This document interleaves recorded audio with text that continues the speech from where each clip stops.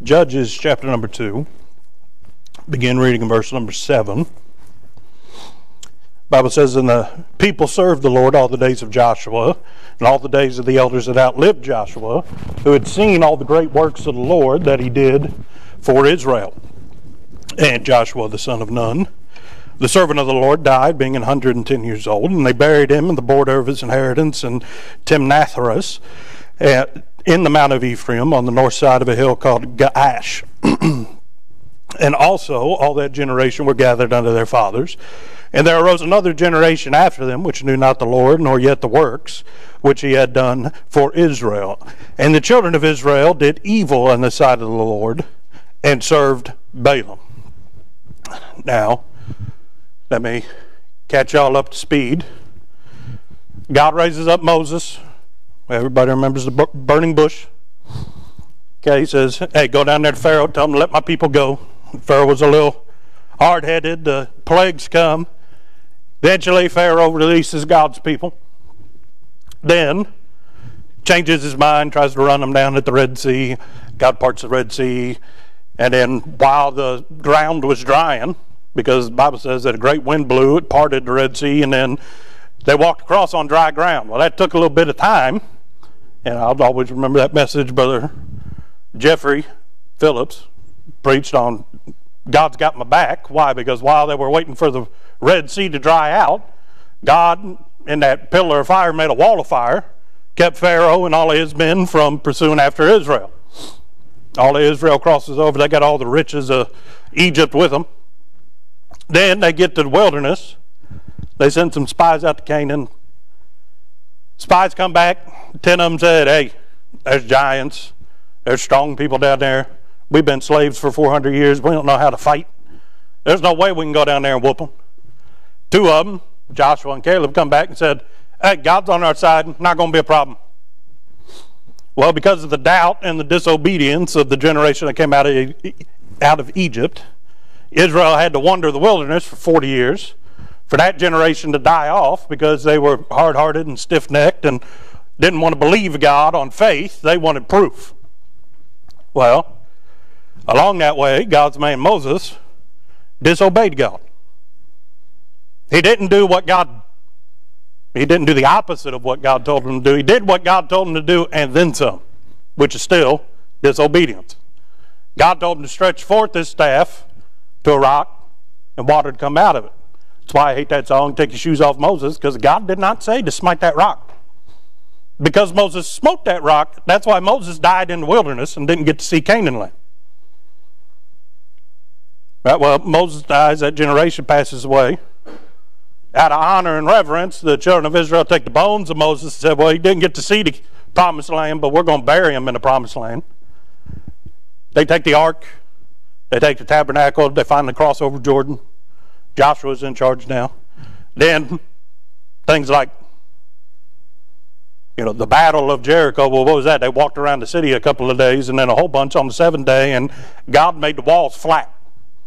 Didn't say that the walls fell down. The walls were made flat. I've said this before. If a wall crumbles, you've still got a whole bunch of bricks and rubble and everything else you got to climb over. The Bible says that they walked into the city because the walls were made flat. Didn't climb over it. They just walked in. Well, what are you saying, Brother Jordan? I don't know, but God made them fall down flat. Right? Maybe they're so heavy they left an indent in the dirt that was just deep enough that they could walk across like it was a road. But they walked in. They didn't climb. They didn't have to struggle their way in. All defenses were taken. You can defend a hill, a pile of rubble.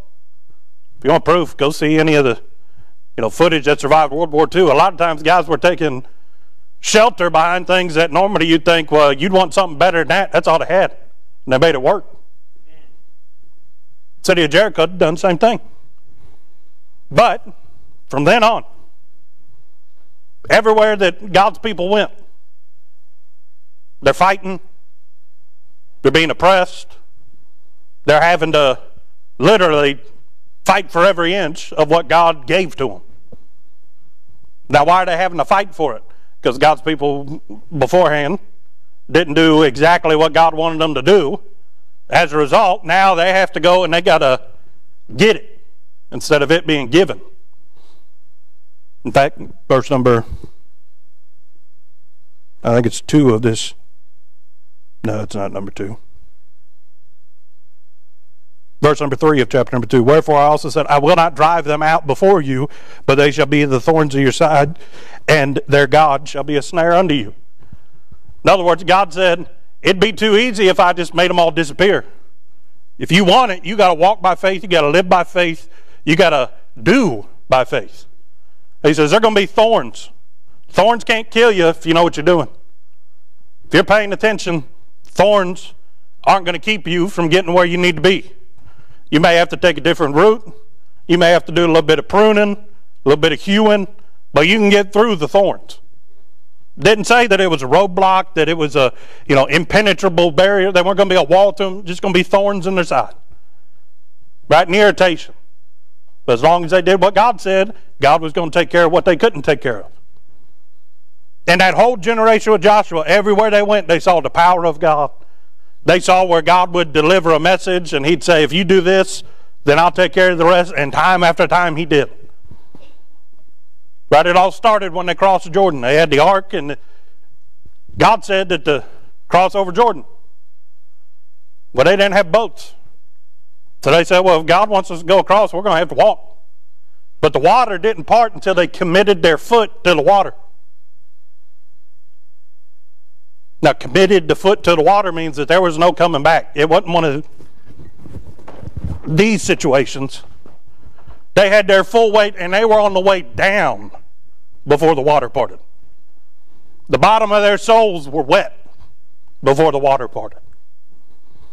And the whole way, God said, as long as you do what I said, as long as you believe what I have told you, it's all going to pan out the way that I said. Started at the River Jordan. While they're out there in the middle of the River Jordan after it had departed, Joshua builds a monument out of stone. Everybody knows you can't just walk out there and build something. So how to get there? Well, that spot out there used to be dry. And while we was walking across, Joshua put up a memorial so that we'd remember at one point God parted it so that we could walk across on dry ground. Because it had been too much for us to bring everything across in all that water. Right? It would have overtaken us. We'd have died. We'd have lost things. But we came across safe and sound. Just like we was walking on dirt. Because they were. Well, after years of that, it says Joshua died when he was 110. Then it talks about that whole generation of elders. All of them went to their fathers. That generation were the ones that went out and took the inheritance that God had promised them. They had to go out, they had to embrace it. They weren't just all huddled together. God said, hey, that part belongs to this tribe, that part belongs to this tribe, that part belongs to this tribe. And they had it divvied up by, well, that person had this many kids, it gets divvied up into this many portions. Everybody knew what their inheritance was. But they had to go out and get it. And they did. And all of them firsthand experienced God's manifestation of his promise to them. That they received what was promised to their great-great-great-great-great-grandfather Abraham. And that as a result of that promise, now they had something where once they were slaves, they have something where they owned everything that they could see from their house. They knew what it was to trust God and to receive the fruit of faithfulness. Does that whole generation that outlived Joshua, it says all the people of the Lord, or all the people served the Lord all the days of Joshua, and all the days of the elders that outlived Joshua. As long as them people was in charge, they knew it's best to just trust God. But then look with me in verse number 10. And also all that generation were gathered unto their fathers, and there arose another generation after them, which knew not the Lord, nor yet the works which he had done for Israel. And the children of Israel did evil in the sight of the Lord, and served Balaam. Now see, the generation after Joshua's clan. Right? That's the, if you will today, the illustration of the past couple of generations after the baby boomers. Okay, people from 1910 to 1930 knew what it was to have everything, lose everything in the Great Depression. Grown men waiting in line for days at a time just for a morsel of bread or a handout of government cheese. Everybody signing up for every job that they could get and having to claw their way back just to what they used to be. And you say, well, that's a very somber and sobering experience. Yeah. And it left an impact. Right? And then World War II comes along. We're just out there minding our own business, and then out of nowhere, we're trying to help some people out and be friendly. We'll be like, yeah, if y'all want to buy guns, we'll lease it to you. We'll ship them over there, but you got to pay for them. Maybe not today, but bills come and due at one point. And it's just business. We're not attacking you. We're not doing that. And then, out of nowhere, Pearl Harbor gets hit. In fact, the admiral of the fleet, Yamamoto, many years later, his personal journal was found. He said, I fear the only thing we've done is awoken a sleeping giant and filled him with great fervor. Why? Because that was and then shortly after that, Wake Island. Go study that. How that was an impetus for there 450 Marines out there in the middle of nowhere with a bunch of old equipment. And then first, they sunk 2 Japanese ships, destroyers. First losses that the Japanese have had in their entire World War II campaign up to that point. And then on top of that, they made them turn tail and run. That is a lot like that story of the 300 Grecians, except it's a whole bunch of angry Marines on an island that handed it to the Japanese instead of the Persians. No way that they should have won, but they did. They became a rallying cry after Pearl Harbor. But then, the soldiers come back home, then we have the baby boomer generation to make up for all the soldiers that were lost. And they were people that knew how to pull yourself up by your bootstraps. They were always taught the lessons of the previous generation that, hey, just because it's good today doesn't mean that tomorrow's not going to be bad. But you've always got to be prepared to handle something that you didn't think was coming your way. You say, well, that seems a little verbose, maybe, for lack of a better term, exaggerating. My grandma to this day has a bunker in her basement full of canned foods and everything else that you could imagine. Right? Because she remembers when recessions and depressions hit. And she remembers when, well, hey, we don't know if we're going to have food tomorrow, so we better buy twice as much as we need today, make it last. Right? Half of that stuff's expired and she don't even know it. She can't even use it, but she knows better be prepared. You say, but Jordan, the world would say that's neurotic. No, it's just how they were raised. They were raised to be prepared for anything. Because one day everything could be sunny, sunshine, rabbits and deer dancing out in the field, okay? And then next thing you know, Pearl Harbor happens. And next thing you know, September 11th happens. Something unexpected. Wasn't even on your radar. Which, if you know anything about history, that's a good pun about Pearl Harbor. Because they saw a whole bunch of stuff on the radar, but they thought it was birds. Ended up being the Japanese. It was on their radar, but they weren't ready for it. Didn't know what to make of it. Well, that's that generation with Joshua. They've been asked to do a lot of things that don't make sense to the flesh. They've been asked to walk and step on faith for things that they thought, well, there's no way that we're prepared for that. But God said, I know you're not prepared. Just follow what I've told you. I'll take care of the rest. And time after time, He delivered. He conquered. He drove out. And so they know, regardless of what's coming, the only thing that's going to keep you prepared is faith in the Lord. To do as thus saith the Lord. But see, that next generation, in verse number 10, says, there arose another generation after them, which knew not the Lord, nor yet the works which he had done for Israel. It's one thing to know the right thing to do. It's another thing to teach others the right thing to do. So that generation that knew what it was to grow up in the wilderness, and for 40 years their clothes didn't wear out and their shoes didn't wear out, and manna fell from heaven every day, and then quail came. That they had to live on faith. They could only go out and take what they needed for that day. They remember crossing across on dry ground where once there was the river Jordan. They remember seeing the walls of Jericho come down flat. They remember all the times that God did great and mighty things, but they never instilled it in the people that came after them. You see, after the baby boomer generation, in the 70s, there was a little oil scare. But for the most part, America had been coasting for decades. Things have been good. Right? We're reaping what those that came before us sowed. But somewhere along the line, the church just assumed that because people are around it, because they're living off of the benefits of it, surely the next generation gets why this is so important. But see, the problem with that is, if you're in something, that doesn't mean that you're a part of something. This next generation, they's in the promised land. They's in the group of God's people.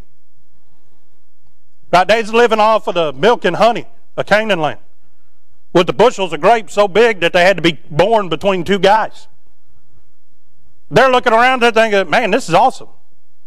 But they didn't understand the price, and they didn't understand why they had what they had. The price was that because of unbelief, a whole bunch of the promised people, God's chosen people, because he promised Abraham that his seed would be as the stars in the sky, God promised that that generation would come around. But yet they didn't want to believe God. They wanted to make their own gods. They wanted to control their own destiny. What happened to them? They were slain by Moses and the Levites. Then those that still didn't believe, they had to die of natural causes in the wilderness. They didn't get to see what God had promised, because they wanted to see in order to believe, but those that believed were the ones that ended up seeing. But then this generation comes along, and the generation before them knew a whole lot about faith. And so even after Joshua was gone, God's man has left the scene. He's sleeping with his fathers on the backside of a mountain in Ephraim. But even the elders had enough character that even after the leader was gone, everybody still continued to do what was right in the eyes of God, because they led the right way. They made the right decisions. Right? They lived in God's favor. But they never instilled in the next generation why it was important to continue doing what it is that they did. See, this next generation, it says in verse number 10, it says, which knew not the Lord. In the wilderness, God went before them in a pillar of cloud by day and a pillar of fire by night. In the wilderness, God would hover over a mountain and tell his man to go up to the side of the mountain. And thunderings and earthquakes and lightnings would be heard, and then he'd come down off the mountain and he'd have the word of what thus saith the Lord.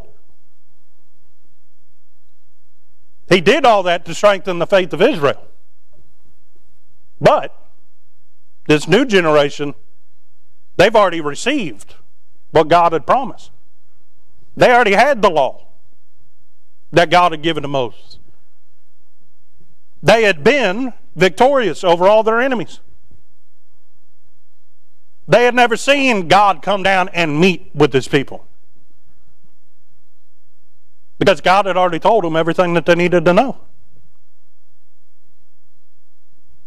They didn't know what it was to be in the presence of the Lord. They didn't know what it was to see a pillar of cloud and somebody would tell them, don't go near that, that's the Lord. He's more than that, he's greater than that, but he's leading us. The Bible says that when that pillar of cloud came to the tabernacle and God spoke to Moses out of the pillar. It said that he talked to Moses face to face as a friend. God was in the middle of that pillar, but he was a whole lot bigger than that pillar. But see, this next generation didn't know what it was to have God in the camp. To have God on the property.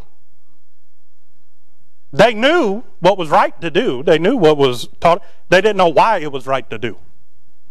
That's not what your grandparent, that's not what your dad, that's not what your uncle or the elder in the community taught you. That's what thus saith the Lord. They know about the Lord, but they didn't know the Lord.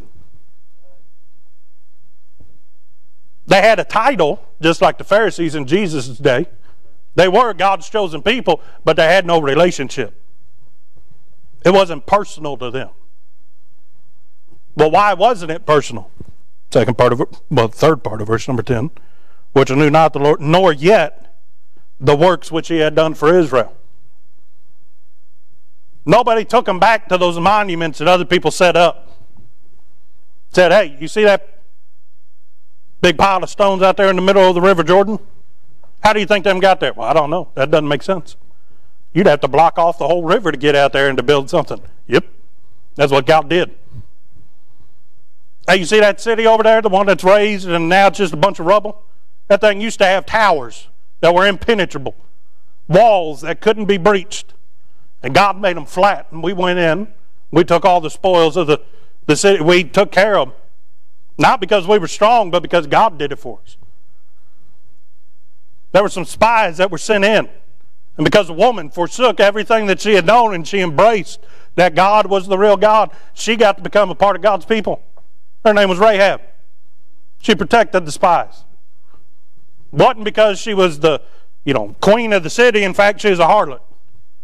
Wasn't because she was the wealthiest. Wasn't because she was the most beautiful. It's because of faith.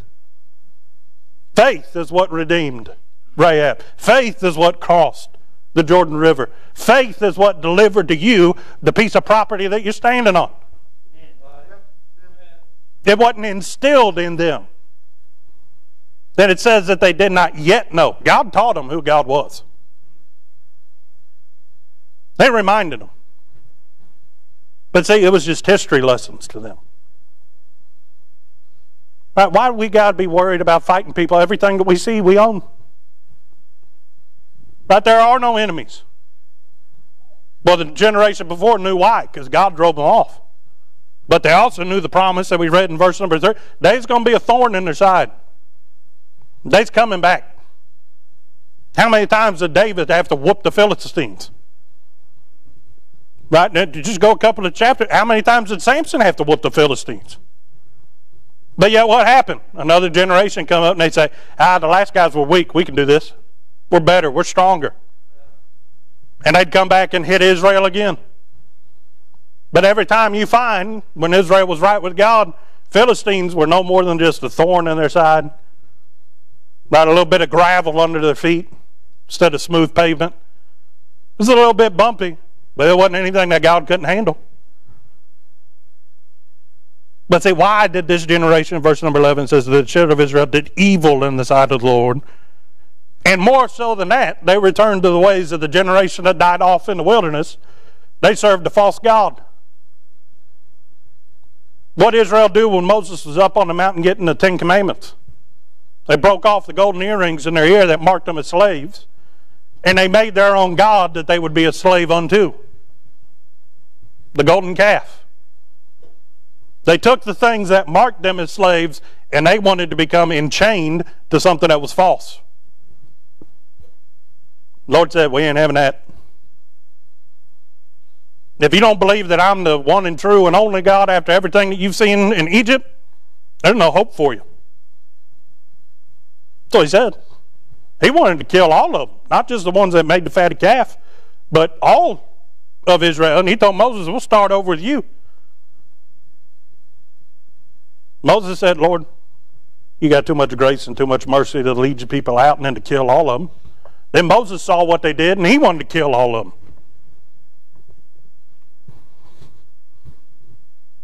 Well, he's saying they were a hard-hearted people. Granted, they'd just been spoiled.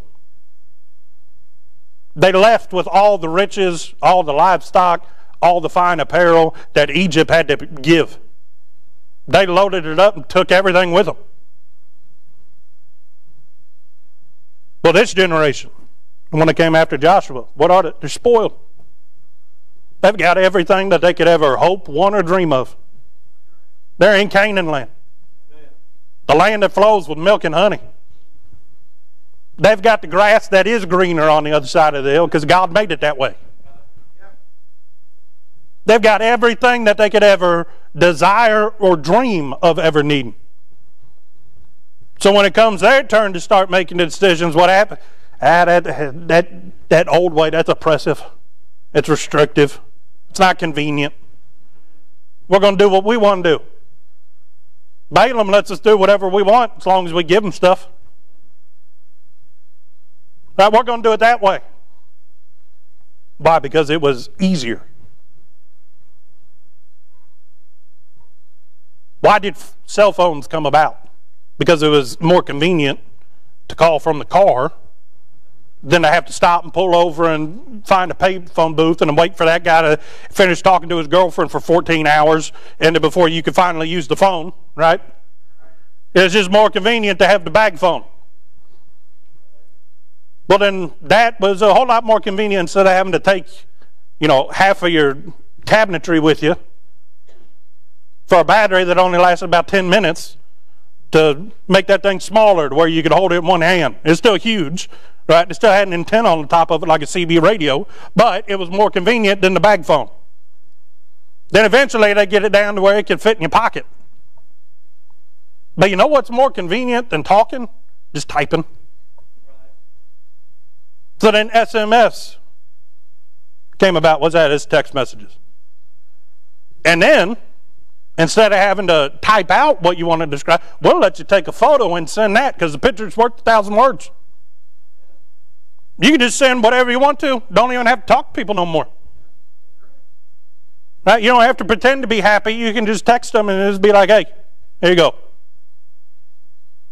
Right? You don't have to play that game of, well, how's this person and how's that? Or you can just be like Jordan and not play that game. Right? Why'd you call me?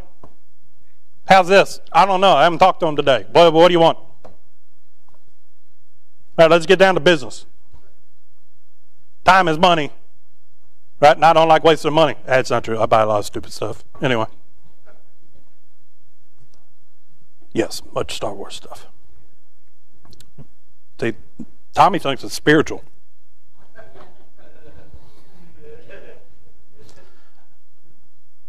But they spoiled.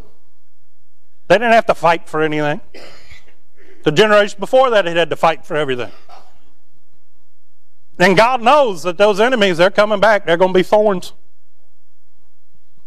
But see, if you run into a briar bush not knowing that a briar bush is coming, it's going to mess you up. It may not kill you, but you're going to be walking different for a while. If you get real unlucky, you may lose an eye. Lord help you if one of them becomes infected. What are you saying? Something that shouldn't have been a problem can become a problem real quick. Something that shouldn't have been an issue for you if you had your eyes open and you knew what you was walking into. If you were prepared for it ahead of time, all of a sudden it can overtake you.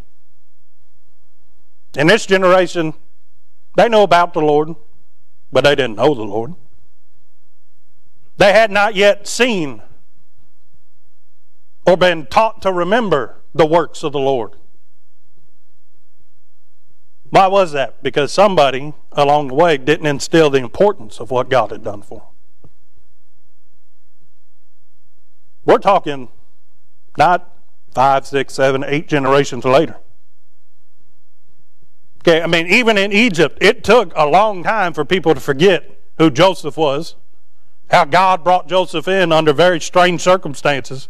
And as a result, God used Joseph not only to save all of Israel, but all of Egypt from a famine. And they respected God's people, but it took a long time. But eventually, people forgot who Joseph was, and they saw all these people living on the best land and taking all the best, and didn't understand why it happened, so they turned them into slaves. Became cruel taskmasters. We're not talking about something that happened over hundreds of years. We're talking about one generation. And they already don't see the importance of serving the Lord. And saying, Brother Jordan, how are churches in the way that they are today? Because nobody instilled in the next generation how it was important for them to know who God was and what God did. They just thought it was important to get them around the things of God. You can be around it all you want to, but until you get in it, it's not going to impact you. You can be saved on your way to heaven, but unless you get into worship, worship don't mean that much to you. Unless you develop your own prayer closet, prayer time don't mean that much to you. Unless you study the Word of God, waiting for God to make something jump off the page, reading the Bible doesn't mean that much to you. Till you've had a bad day and you put in a singing tape or you put on a YouTube channel of some people that have been singing at the church, right? Or you put a preaching CD. Used to, they were preaching tapes, Brother Randy. Now they're preaching CD. And then preaching flash drives on the newest ones.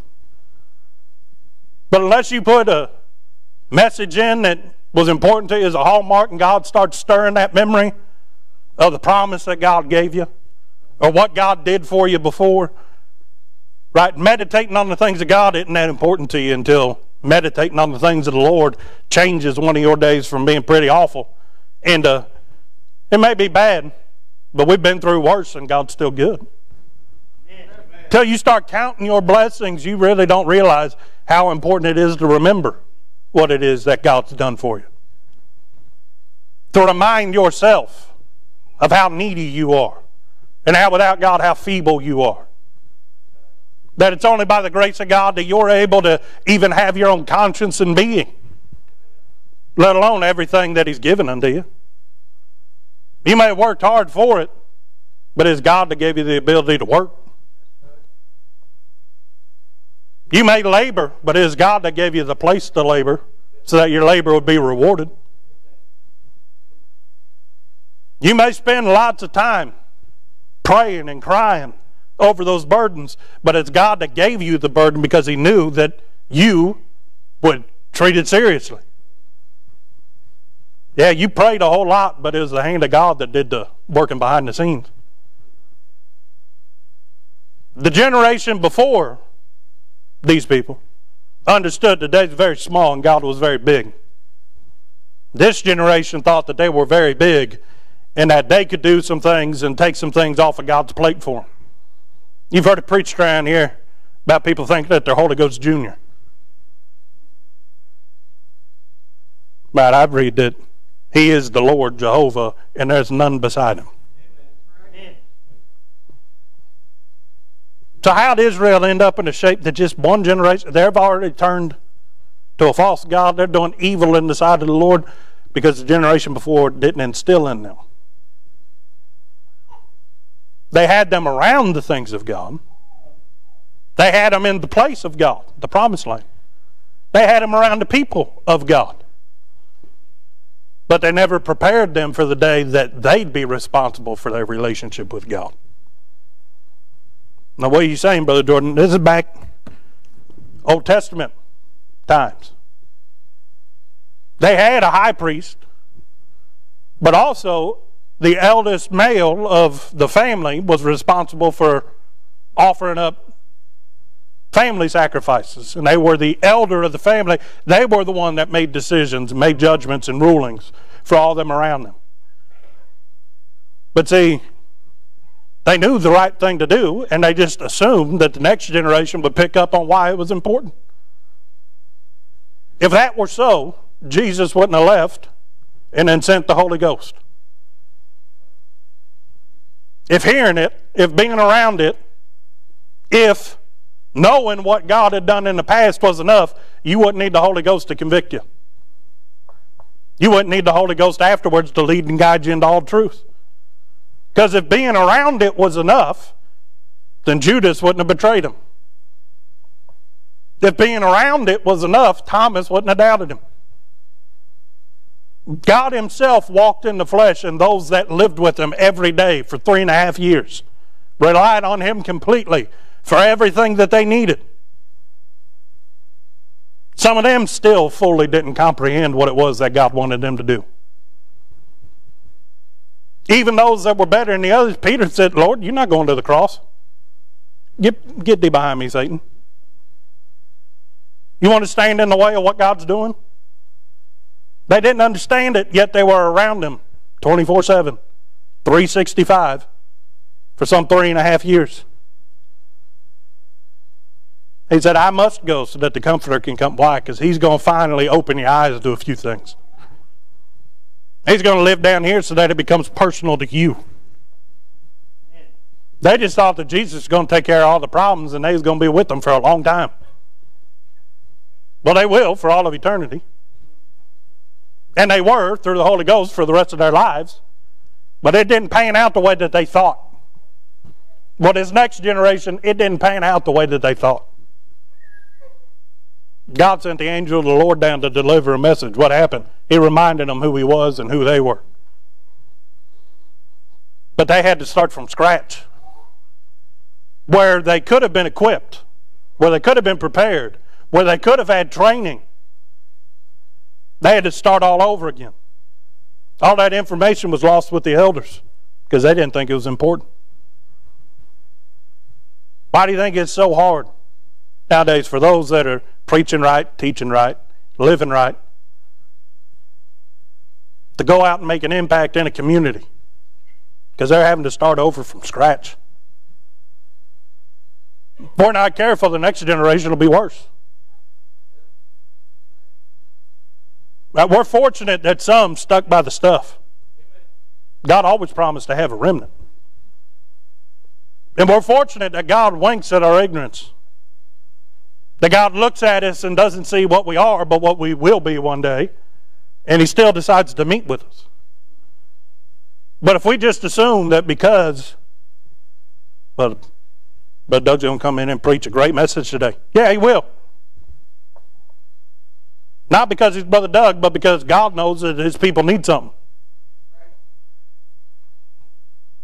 We just assume that we're going to come in and the lights are going to be on. Well, back in the day, every now and then a squirrel would get in that transformer and they'd blow the lights out. Guess what happened? We still had church. Long before electricity and air conditioning was invented, people have been worshiping God. But that'd throw a burr in some people's saddles. They'd be clucking around like a wet hen. Well, it's just uncomfortable in here. A whole lot more uncomfortable in hell. Sit down and shut up. That's why people don't ask my opinion.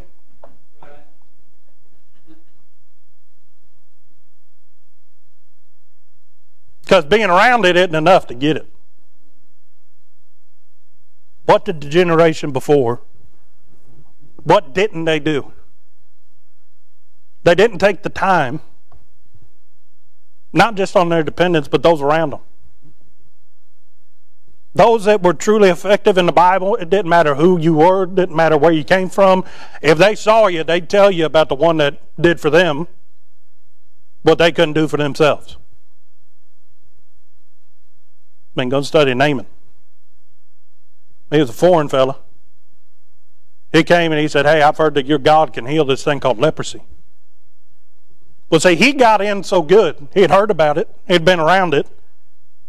But it wasn't personal to him until what? Until he went and he dunked in the water a couple of times and he came up and his skin was new like a baby. What'd he do? He took bags of dirt back home to him in a foreign land underneath of a foreign king. He was a general.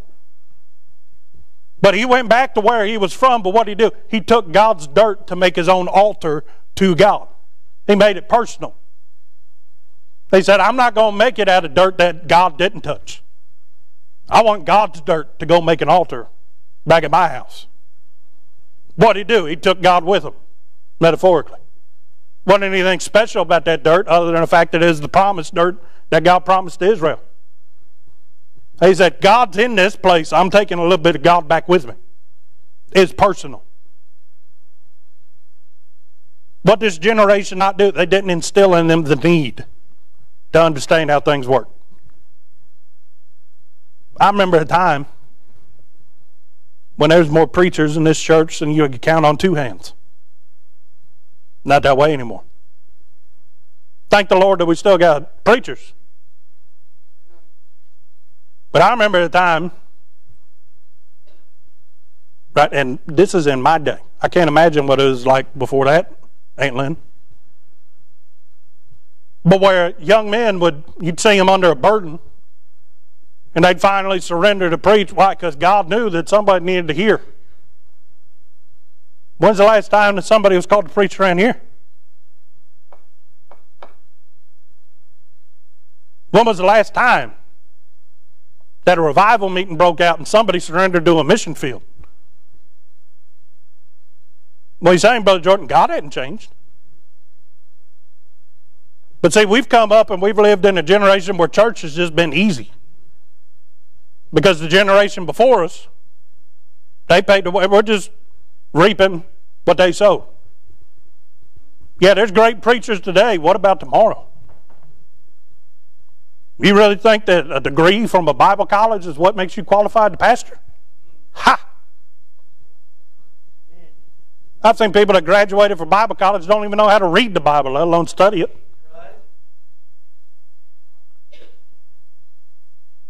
You really think that because you got all the right equipment that the singing's going to be a sweet-smelling savor unto the Lord?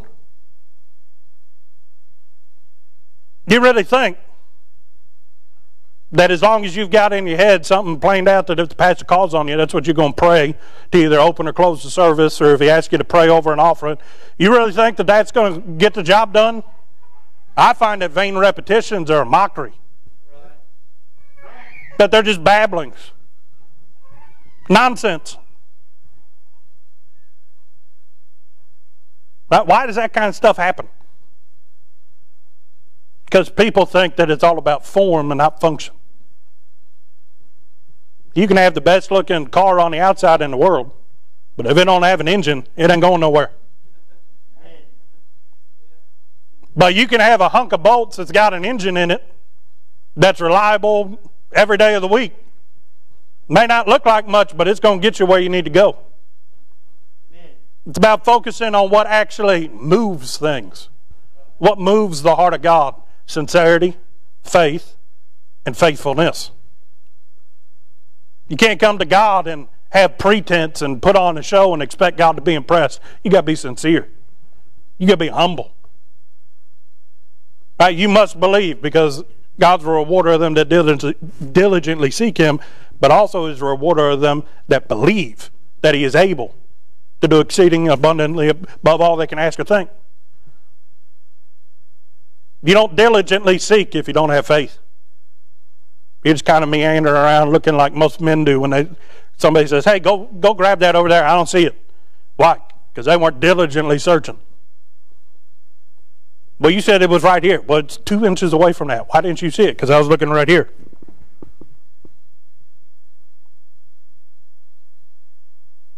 But not only do you have to have it, you must be faithful. God's not about the blow in and blow out crowd. He's not about keeping a time schedule. He's about faithfulness down here. Commitment. Nobody taught that to the next generation. Nobody taught them that it was important for them to be able to find out what the will of God was. Nobody taught them that it was important to keep to the old paths, to keep to the law, to eschew and to hate those false gods and those people, that they ought not to associate with them. Because they were heathens. They didn't know better than go out and do wrong, do wicked. Right? They were barbarians. They did that which was right in their own eyes.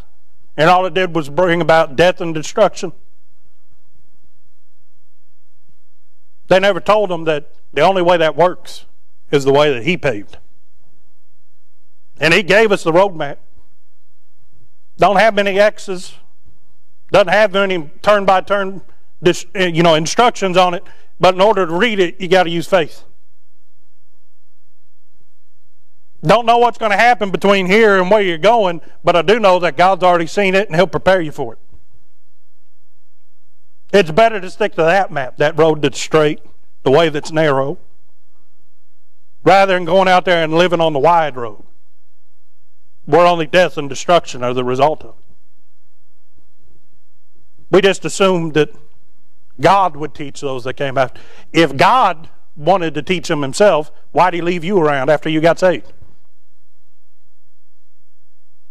He charged the church to disciple, to instill the doctrines of the Bible in them, but also to instill the importance of what it is that we do.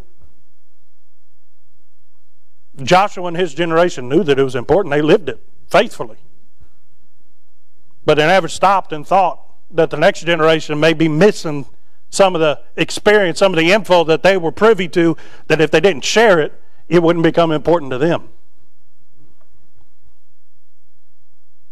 Because if God hadn't intervened, this generation would have done evil and decided the Lord continually.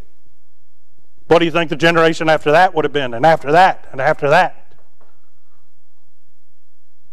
Every now and then God makes a space of grace. Not much thorns, not much resistance. Why? So that you can grow, you can mature, you can instill in the next generation. So that when the hard times come and faith is put to the test, they go back to the way that they were raised in their youth. And when they're old, they'll not depart from it. Do you struggle to find good Bible-based resources to supplement your personal devotions? If so, head on over to ibcflorence.com today and click on Bookstore, where we have a ton of resources. And as always, thanks for listening.